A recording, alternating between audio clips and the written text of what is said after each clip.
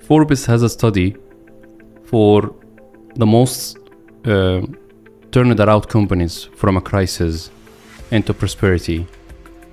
And they figure out that the finance and the CEO, all together, hand in hand, they played the biggest role to shape up the strategy and turn the company around. And I do believe that finance, they are on the driving seat, not only as a co-pilot when it comes a company in a crisis and how to drive the action plan to be on the prosperity as a company. So giving this content, I'm really happy to have you, Ralph, in this discussion. So welcome to the show. Thank you, Reda. Looking forward to it. So we introduce our guest in our show by asking about the purpose. If I may ask you, Ralph, what is your purpose in life? My purpose in life, I need to really frame it the right way. But reality is I'm a father of twins. I have twin girls. They've just turned 17 years old. My wife, Diane, she has been with me for the last 25 plus years. So we have a very close-knit family. We've traveled a lot. I grew up in Australia. I was born in Australia, actually. And started my career there, went to school there. And I started to travel. I took my first position when I moved into Asia. Indonesia was my starting point. I became a CFO at a very young age. Maybe I'll touch on that a little bit later on. And I met my wife in Indonesia. We got married at some point, and then we moved to Paris. And in Paris, we were lucky enough to be blessed with twin girls. And then finally I made my way here to Dubai. And to be honest, family for me is very important. It's something that I strive every day to be a very the best I can as a father, as a husband. But I take care of myself as well. I work out every morning. I have a home gym which I built during COVID, and that was something which helps me focus and really gets me up very early. I've noticed you do the same as well. But getting up early, 5:30 in the morning, going for a workout, doing a walk, a nice walk, clearing your head, thinking about the day ahead, the objectives of the day, and taking it from there. And at its basicness, if that's the right word, that's what I do. That's my purpose. And my purpose is to always better myself and think about, what can I do to connect with people? And this is maybe how we got connected. I looked, and I saw you at the World Finance Forum, and I said, look, he's an interesting guy. He spoke very, very authentically. And that's why I said, maybe we should connect someday. And you suggested the podcast, and I said, why not? I think it's a great chance for us to connect in an informal way. And this is what I'm looking forward to doing today or this evening. Okay. So having a purpose or writing the purpose or believing in the purpose is half of the way. But keeping this purpose flowering every day, this is the hard job, to keep it flowering every day. If I summarize what you said, so your purpose around having the basic stuff right, family first, and connecting with people, as simple as that. Absolutely. These three elements during a full-time job is not easy to sustain and maintain every single day. How you get the energy, how you keep your purpose flowering every day to connect between, to make sure that you sustain these three mini purpose, if I may say, on the go in your journey? It's a balancing act. Definitely it's a balancing act, because obviously I do have a full-time job, but at the same time you got to make time to be present when you need to be. If there is a school concert, then I make the effort to be at the concert. If there's an event on the weekend that involves the family, I'll again make sure that I can be present for that. I remember a year or two ago, my daughter competed in the World Championship. She's a jiu-jitsu practitioner. So I made the effort to be there, and I've pretty much been at every tournament she's competed at. And that's just something, having your father there, as you go through the process of competing and the pressure that you're under, and having someone that you love cheering for you, being by your side, cheering you on and consoling you if you don't win, but at the same time cheering with you at that glory stage as well. So I think this is something which, and as an experience, is important. You talk about flowering. That's how you flower your entire unit, your home unit.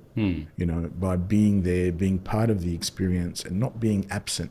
And I think that management is really important. The other thing I want to touch on is there's many things that you admire that you might see someone that you admire. You might think of certain ideals that you admire. You need to stay connected with those ideals.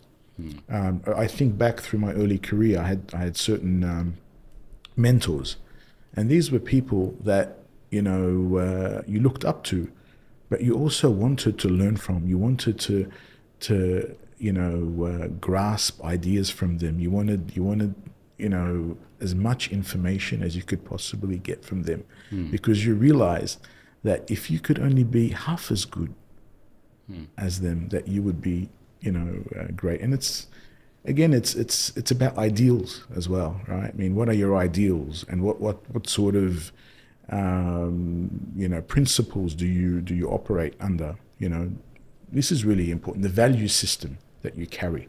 Okay. Yeah, and I think all of these are important when you talk about flowering, and that makes the complete person. Yeah. So, just a question: have you ever missed one of your lovely daughter's events, tournament before, because you have months in the closing, focus, executive meeting, business travel at any point of time? It just happened very recently. It was a school concert. Yeah, and how did you manage it? Luckily today, it was beamed. I was actually in Paris, and I had to be in Paris at that time, so I actually beamed it live. And again, I watched it. I felt a little bit emotional by not being there. Probably haven't told her that, but reality is I did feel that way. But you know what I did? I posted about it. I posted about it on my Facebook page, and I said, you know what? I missed this, but hey, I'm still very proud. I'm still very proud. Okay. I think that was the way I dealt with it. And, I think there will be another time, and we'll be able to make up for that, hopefully. Yeah. Okay. Yeah. I appreciate your authenticity, sharing that, because no, absolutely. As a working dad, you cannot balance it all the time, every day. It sometimes flip around, but you get the chance to fix it, or at least look at the future, how you can sustain it. Exactly. You don't make it a habit, because, sometimes, if it's a habit, then they realize that, maybe perhaps, you don't really care, or you don't follow, you don't want to, interested in what I'm doing or my hobbies. It's not true. We try and balance, and sometimes it just doesn't get right. It doesn't sort of land right. Yeah. Okay. So moving to our main subject, which is related to the finance leader journey as an overall. To be honest, I was fascinated by one of your speech in one of the conference related to the CFO office or CFO attributes yesterday and today and tomorrow. Now, let's kick off this discussion and see what are your views. If you're going to share the CFO attributes yesterday, and yesterday means literally yesterday, because everything is evolving every day, as you can see. And today and tomorrow, what will be the main attributes or similarities or differences between these attributes of the CFO office, between these 3 time period? Yeah, I think I'm going to go back, because I actually started as a trainee accountant. I think that's a little bit my career. I started as a trainee accountant, and it was funny because, and I was in Australia at the time, and reality is they used to call accountants bean counters, yeah. And, I kind of took offense to that, and I said, bean counters? I mean, surely we do more than just count beans. But that was, again, a term to really minimize the value of finance and what we did. But in reality, reality is, if you go back a little bit, you realize that the role of finance was transactional. You were undertaking a lot of transactions. You were bookkeeping, bean counting, if I want to reintroduce the word. And it was, the closing, and there were very, very, statutory sort of objectives and tasks, but not so much forward thinking, not so much challenging the status quo, not so much managing through leadership. And that's a little bit been the evolution that we've seen over the years. So if you think about what I've just described as finance, if you move forward, then you see, okay, finance is a little bit more than that. It has a seat at the table. It can contribute to strategic thinking. It can come up with interesting ideas. It can have a different perspective, can be the devil's advocate. I always use this term, the what if this happens, and having that rigor in the decision making, being the person who, when you do decide to go into a certain market or introduce a new product, that you actually have someone who assesses the rigor around that. When are we going to get that return on investment? When are we going to get the payback on that investment? Is there a payback on that investment? These are the questions that often, through the excitement of the frontier, whatever it might be, right, are sometimes put aside. But having someone at the table who can address these points is what I see as the role of finance today. Moving forward, it goes into so many different directions. Technology is going to play a huge part in what finance does moving forward, especially AI. Okay, and AI, how we deal with AI, how we move up the value chain as a result of AI taking on a lot of the transactional activities of finance is going to be a key play. And how we maneuver through crisis. You spoke about crisis. If I think about it, over the last 20 plus years, so many different crises. To be honest, I remember the dot-com crisis that happened, because I was in the telco sector at the time. I lived in Southeast Asia when the bird flu and SARS were prevalent, and basically it shut down Southeast Asia. I was here when in Dubai when the global financial crisis happened. 2008. Yeah, in 2008. And of course, we were here during COVID, and we saw the impact of COVID on business. And I think throughout those crises, the role of finance was so important. Going back to the motto of today's conversation, is how do we go from managing through crisis to prosperity, and the role of finance. And the role of finance during those crises are pretty much, in my mind, have been the same. And the focus ultimately is on three things. The first thing, and I think you'd be surprised, that it'd be no surprise to you, in fact, is managing your cash flow. Because if you manage your cash flow, right, you kind of ensure you have some breathing space. You know that you're going to have continuity of business for 3, 6, 9 months by really, really managing that cash flow, and obviously your liquidity as a result of that. The second aspect is cost, managing your costs. As much as possible, working out what are your essential costs that you have to spend to keep the business viable, and perhaps which costs can be deferred for some time, put on pause, and reintroduced at the right moment. The third aspect is providing the right early warning signals. Early warning signals to boards, to management, about things changing. What are the signals that are perhaps showing us that we're out of the woods? Are we out of the woods? How do you know? You've got to look, you've got to read the signals. There are some metrics that you can follow, early warning signal metrics, that can help you judge this topic. So for me, it's really if you can, as a finance leader during a crisis, address these 3 points, actually, you've done a pretty good job. And you've done your bit and more, perhaps, in helping get the organization ready for the growth phase.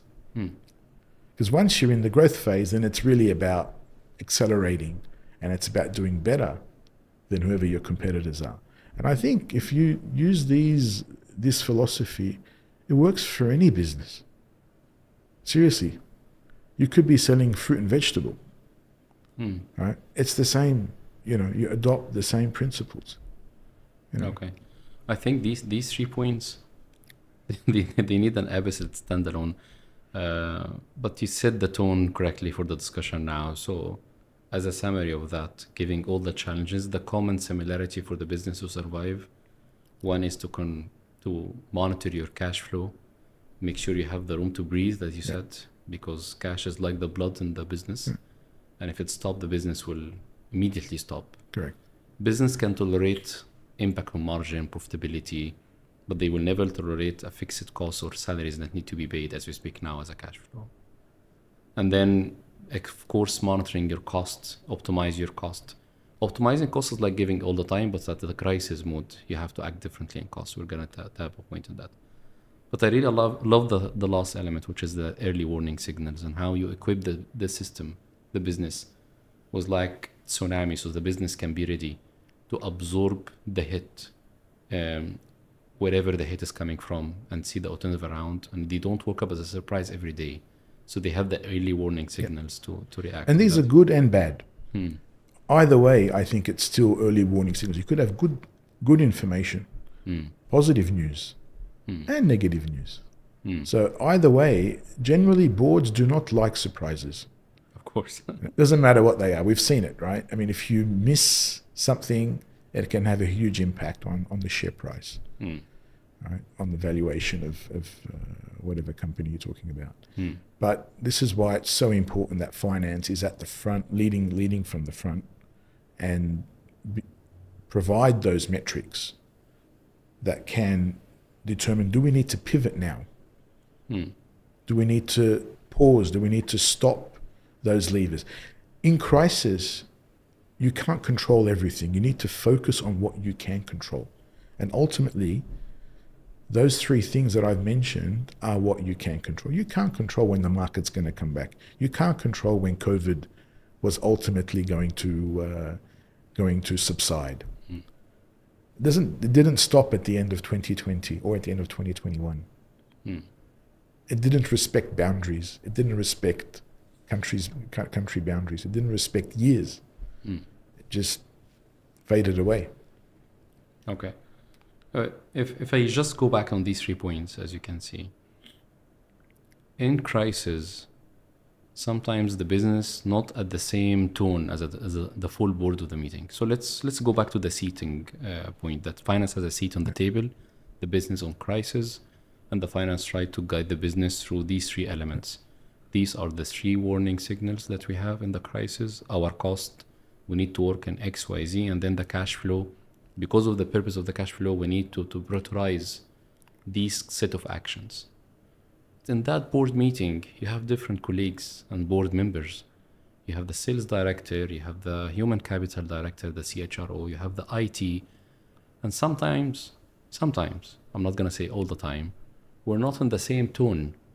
When it comes to the investment, everyone has a committed, and they don't feel the heat of the crisis. How you as a leader during this crisis, you as a CFO, as a finance leader, you bring everyone on the same page when it comes to the right priority during the crisis to behave and act in the market?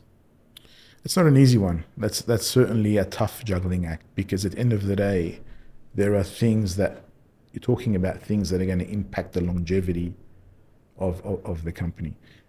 Let me go back to the days when I was in the telecom sector. I still remember during the time when the Chinese manufacturers were coming in and really undercutting a lot of the European manufacturers of telecom products. the crisis was certainly there in that industry. It was really, really impacting. There was a commoditization of the products. So I remember the CEO one day came in and he said to me, you know what, Ralph? He said to me, the army is in charge. And I said, what do you mean? He said, yes, the army. And I said, I'm not sure what you're talking about. He said, yeah, finance. And he attributed the work of finance during a crisis as the work of an army. Now, what happens when the army is in charge, and I think we've seen it in some countries, right? It's like martial law, right? Now, obviously, that is an extreme, and certain extremes don't have to always play out that way.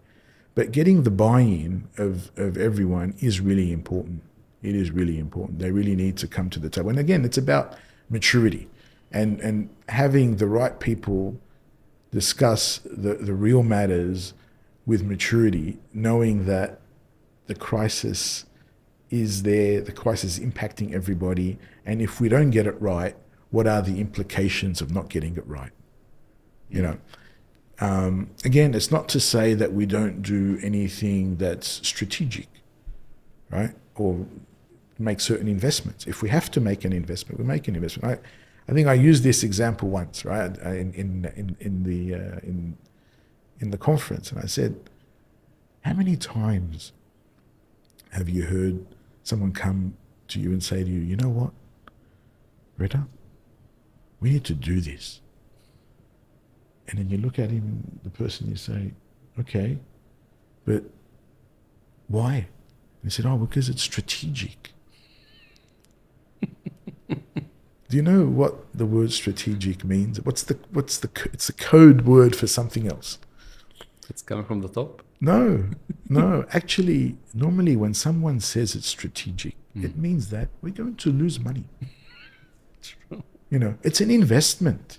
It's an investment. So all the basic rigor that you put around that is put aside. But the good news is that you just budget for it. You put it into your plan. And then you say, this is what it costs. You know, and then you move on. You know. So even in a crisis, you can make an investment. You can make an investment.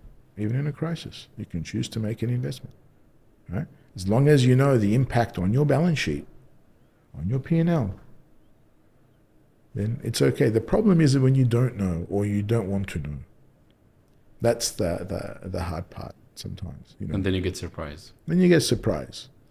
But this is where finance, again, has to play a role, because as a finance leader, you also need to understand how transactions impact your balance sheet and your P&L. So as you decide to invest in a market or roll out a new product, you should be thinking, how does that impact my balance sheet? Do I have enough cash to invest? Do I need to borrow money? Do I need to leverage something else? You know, and run those models. That's the rigor that is so important in order to make sure that the company is being steered in the right way. How do you decide that the company came out of the wood or out of the crisis? What kind of matrix you say that we passed the crisis phase? Generally, yes. it's through your clients, you know, through your clients. Yeah, if your clients start to activate requests, requirements, it's a volume, it's a demand game. So, and again, no matter what business you're in, if your demand starts to pick up and the signs of it picking up, right, start to appear, that is a clear signal that the business is turning around, the market is turning around. That's for me, you know, in economics, if I go back to Economics 101, that animal spirits that they talk about, right? It's the same thing, right? You start to see the animal spirits pick up, more inquiries, more, you know, more follow-ups, more requests, Okay. Yeah. I like the idea that you you picked up the point when it comes to the demand and the volume, where the typical traditional old finance attributes will be related to profitability, for example, or having enough cash, Correct. or the right level of cash to be exact. And that's one of the shift of the attributes of the nowadays finance lead that play the role, picking up the demand, speaking about the client, speaking about the volume, not leaving the volume for the sales to speak about. It's the generator of the P&L at the end. So you need to make sure that you have the right set of volume to have the right set of the financial Absolutely. performance. So since you've seen the crisis, different geography, different companies, different countries, different people with different background, my question was about what is the common similarities when it comes to the crisis, but I'll change the question. Do you see any common behavioral, organizational behavior changes from region to region, industry to industry, responding back to the crisis? Yes. I think obviously I've worked amongst different cultures. Yeah. So this is something that I recognize. In Australia, the culture was very ruthless, right? I have to say, and again, Australia at that stage, it's very far, it's very isolated, it was trying to be part of Asia, but how they handle crises there are quite ruthless. I mean, they go through cuts and try and restructure organizations in a very brutal way. I think it's changed a bit, but if I go back to my time, it was in the 90s, so it was quite a while ago. Certainly, in that case, I would classify it as being rather ruthless. If I look at Asia was a little bit different. In Asia, you had economies that were growing very, very fast. So you could kind of hold on, knowing that the promise of a good time or a recovery was just around the corner, because the underlying economic factors meant that the growth phase was coming. So you did not have to be as brutal, let's say, when it comes to managing crises and things like that. Europe, if I look at Europe, on the other hand, Europe is difficult. It's very difficult to manage crises in Europe, mainly because of historical factors, because of legacy, the way the labor force is structured, the way countries operate, and the way the governments operate and protect and limit what you can do. It's a protectionist sort of region, if I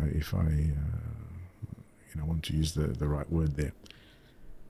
Now we come to the Middle East. The Middle East, the beauty of the Middle East is you've got very developed markets, and you've got some developing markets, and you really got some struggling countries. And each of these have different aspects to them. If you look at the developed markets, that is many of the ones that are in the Gulf, flexibility of labor is certainly there. And it was actually, if you go back to COVID, it was actually simplified further. So it became easier for companies to resize if they needed to resize or whatever they needed to do. But certainly, again, the fundamentals that were underlying the economy meant that when COVID subsided, you had a situation where you could quite easily rebound. Some haven't rebounded, but that's not because of COVID, but because of their own economic factors. I mean, markets like Egypt that are struggling, Lebanon for obvious reasons. But one of the things that you do see is that even in the struggling markets, you still find that the people are incredibly resilient. So they find ways to overcome. They find ways to still try to prosper, be entrepreneurial, and come up with solutions that enable them to get through that period, even though the government doesn't support, the structure isn't there, the fiscal policies that are in place are not supporting, that there's still ways and means for the public, to find, to prosper, to find ways to prosper and overcome that. Fundamentally, finance, the role of finance in all those markets are pretty much the same. Even though what I've described are very, very different markets, very, very different situations, all right? The fundamentals are still the same. And if you think about it, going back to what I started with, those initiatives that I spoke about, cost management, liquidity management, early warning signals, these are the basis of success for any finance person in any of those markets. True. Now, as a finance leader, I love the analogy that you drove across all the regions. I think there is an environment, background, culture background on how people respond back to the crisis as well. Look at Australia, isolated, tough environment. Yeah. And whenever there's a crisis, they are very ruthless, as you said, yeah, responding back to that. As well, the Middle East, because of the number of the crises we see, so the resilience of the people is much more higher. And the way we deal with the crisis is a little bit different to other regions as well. But now, as a finance leader, when your company, your organization in a crisis as we speak now, how do you keep the team motivated? For me, as a finance leader, I feel a little bit awkward saying it myself, but I lead from the front. I definitely lead from the front. And it's not only about walking, the talk. It's really actually being a leader, being there and leading, being, at the close. Who is there at midnight trying to close the books at the end of the quarter? Who's providing the right guidance to make the process as seamless as possible? Who is protecting the team when they need to be protected? Who is helping them make decisions that are smart decisions, that are wise decisions, that in order to move on to the next step? I think this is something that I hold very close to my heart, and I think a lot of people that I've worked with over the years have thanked me for that. Because I think, this is the least you can do. This is really the least you can do as a finance leader. And again, I go back to the mentors I've had. That's what they did. That's what they did. I had one let's call him a CFO, long time ago. He was looking to contribute any way he could. But on that project, he was not really involved, but came in at the end because we were printing documents to submit to a client. And he was just filling paper into the printer. And he was happy to have that role, because just having him there, the presence of him being there was enough for me. And I said, wow, you know what I mean? Given his stature, given his credibility, given his knowledge, given what I've learned from him, the fact that he's there, it just really, really took it to another level. Yeah. Okay. Speaking about leading from the front, there is a say that when the business is growing, flowering, achieving, sales are in a right shape, there is no more questions there is no deep analysis question required because everyone is happy at this moment. But when the business in crisis, everyone starts to question all the process, give the finance team some hard time on that, being the gatekeeper or the one presenting the numbers at the end. Now, and especially in the crisis, people behave differently because the salesperson is massively under pressure. he or she is under pressure to deliver certain numbers, and you're cutting investments, the competition is taking over, there's a crisis in the company as an overall. What kind of leadership, the finance, not the technical aspect, the leadership, that finance leader and the finance team as well at the same time play a role at that time to make sure that we guide the business into the right direction from a leadership point of view? Okay. I want to use a couple of different analogies on this one. Okay. You follow football. Yes, of course. Okay. And when there's a football game on, there's a guy that keeps score, correct? So at half time, when Liverpool is up 2-1, nobody debates the score. You might debate, he missed the penalty or whatever, or he shouldn't have got whatever, but the score is the score. Exactly. Yeah. And I often use this, to explain a position and say, you know what? The business is the business, but end of the day, there's only one score, right? So this is the score. And again, finance's role is to kind of keep score, right? Keep score from a totality standpoint and from an accountability standpoint. Because the last thing you want to do is lose a sense of accountability, right? When no one is accountable. Or doesn't believe in the score. Correct. But the score is, you can only have one view of the score. You can have a view, and I always say, you can always have a view of the future. That can be subjective. You might think the business is going to grow 10%, maybe 15%. Somebody might say 20%. Why not? But at the end of the day, the actual result is the actual result.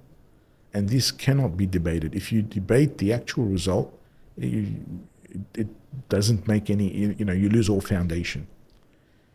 So having that actual result and owning that result from an accountability perspective is really, really important. The other thing I've noticed, and when I lived in Asia, there were a couple of occasions when the crisis demanded finance leadership. So I had to actually step in and be the managing director in addition to my role as CFO, because the main purpose for that time was to maneuver the company and get through the crisis, right? And that's something that we've seen. If you've got really, really strong, financial skills, you can certainly be put in that role and asked to take a leadership position for a time until the market recovers, when you can have a more conventional managing director in charge of that organization. So I actually had to do that in Malaysia when I lived there. Nearly 20 years ago now. Yeah, so it's been quite a while. So that for me is important. The other thing is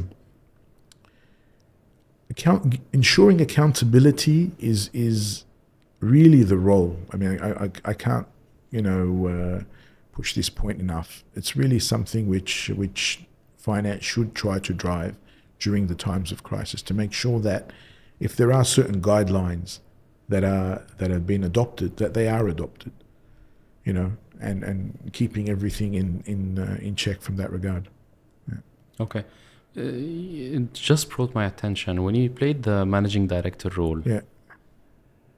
And you got the chance for the first time to see the other side of the coin as a partner. When you look back at finance from outside, have you observed something in finance that need to be changed?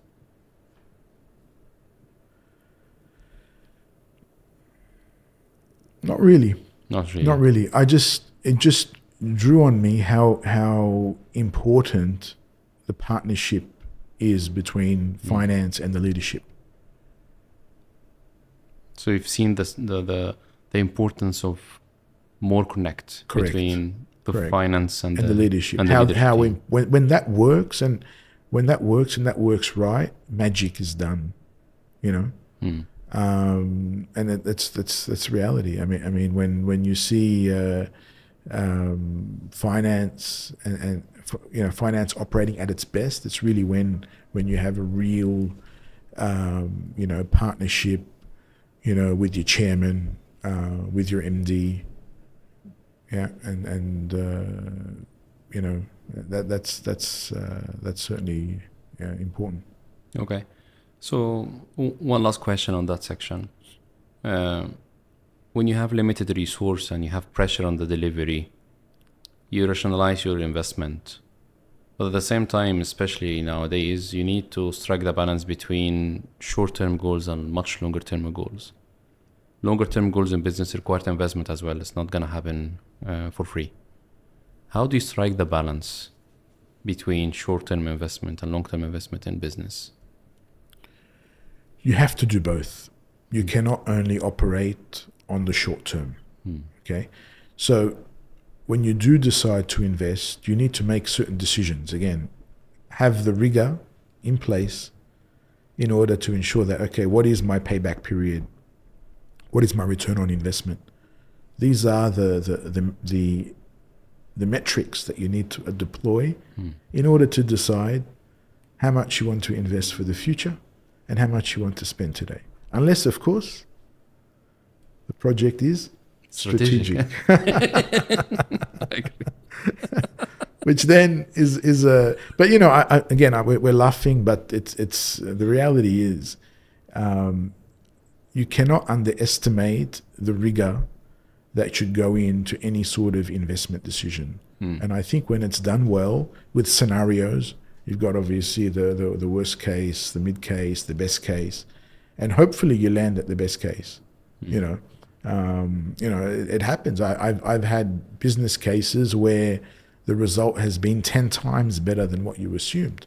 You know, and that does happen. That does happen. Sometimes it doesn't work out that way. You know?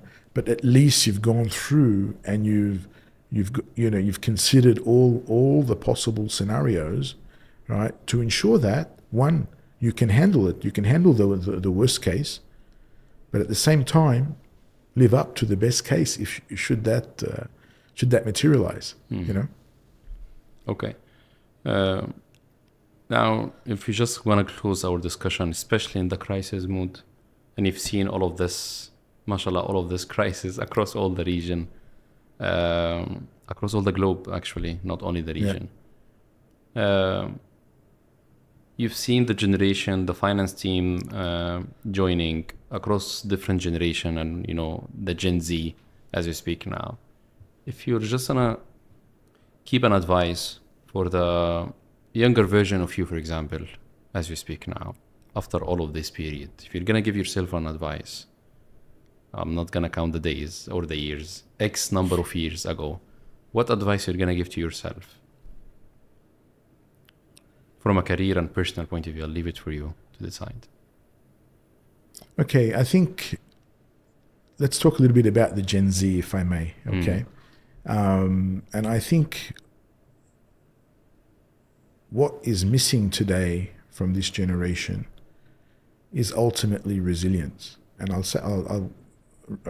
talk a little bit more about that. In a career, you will go through a lot of challenges, right? And what we do see now with the Gen Z is every time there's a small challenge, they kind of give up. They kind of, oh, it's too hard. Oh, it's not for me. Oh, I want to try something else. And you're not all the way. You don't sort of push yourself through it. And I think, I'm sure you've had it yourself as well, is that when you do have a challenge, the beauty of it is fighting through, right, those challenges and coming out the other side in order to tell the story. I think this is something, you know, the Gen Z should try to adopt more, okay? Going back to myself, hard work. I went to university at night. I was a trainee during the day. I studied at night. My days were 15 or 16-hour days, right? And after 4 years, I graduated and I had 4 years of experience, right? So it put me ahead of the pack at that time. You know, I ended up being the youngest CFO in the company. That's Australia impact, I think. Absolutely. Yeah. But it's because it's the battler spirit. You know, you really want to push yourself. You realize you're so far away from the rest of the world, but if you fight hard enough and you work hard enough, actually you can make it. You can make it. But I think that goes for anyone. And I think if I'm a young guy who wants to be a finance leader, think about that. Think about, you know, really pushing yourself, overcoming challenges, overcoming negativity. You might have missed that promotion, but try again. You might have missed that opportunity to fulfill, you know, your dreams, but try again. You know, I think this is something that the younger generation should try to really push for. And I think if they do that, they will become stronger as a generation, as a group, you know, and they will appreciate, you know, very much when they do come out the other side of a challenge. You know, they will feel, wow, actually that was quite an experience, and they'll tell the tale. They'll be able to tell the story to others, and I think that's something that that they really need to look for. The other thing is, as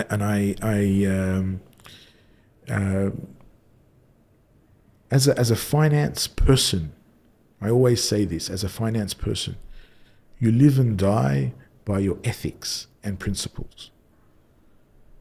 So it's so important that you always act the most ethical, in the most ethical way as possible.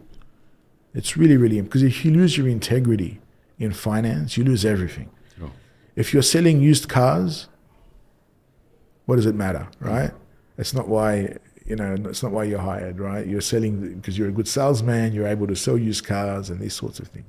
However, as a finance person, no matter where you are, no matter which market, which country, right, your integrity is such an important thing, and should never, you know, never be compromised for any reason, you know.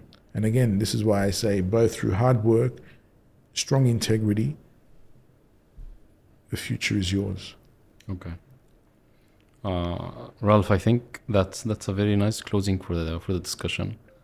Hard work and integrity, and I fully agree with you, because finance, many of the day, they take some hard calls when it comes to the accounting part, managing the business, taking some tough decision, give the business options with some tough decision, and we're the one bringing this on the table as we speak. So the minute that you're gonna lose the integrity of that, that will be the end of it. As simple as that. No one will be listening. This is where you gain the trust, going back to the seats where the finance has a seat on that table. And he took us through for a nice ride from all the crises, different geography, different industry, and how we can navigate that and come out of the wood, as you said, from crisis to prosperity as a finance leader landscape. Ralph, it was really a pleasure having you in the discussion, and I always see you as an inspiring leader, to be honest. The reason that we're having discussion, because we connected in one of the conference, and your speech at that conference was really to the point. I'm really pleasured having you on the show, so thank you very much for that. Reda, thank you. Really appreciate it. And let's not wait for the next crisis to talk again. Thank you. Thank you very much. Thank you.